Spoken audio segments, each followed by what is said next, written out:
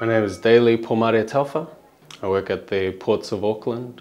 I've been a member of the Maritime Union New Zealand for just over 1 year now. I heard about it through the union and I knew some of the boys that went to the last event, so I put my name in, they found me a fight. So I heard the event was a charity event to raise money for the Sydney Children's Hospital. I thought it was a good initiative, so it just gave me more reason to join up and get in there. We're coming together both sides of the ditch to put this event on, so it's good to be a part of.